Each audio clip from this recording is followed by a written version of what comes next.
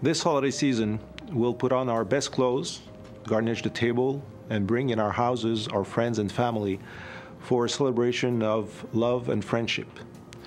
And that's well and good. We worked hard all year for that time.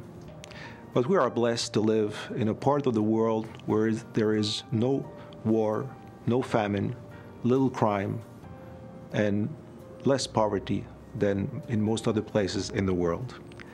Elsewhere, they also rejoice with friends and family, and they have love, but they don't share in our abundance. They were not blessed to live in a place like ours.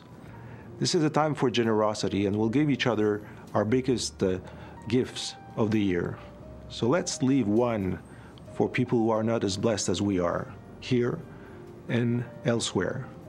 Let's be generous, and in that way, the people who need it most will be a little bit at our table. Happy holidays.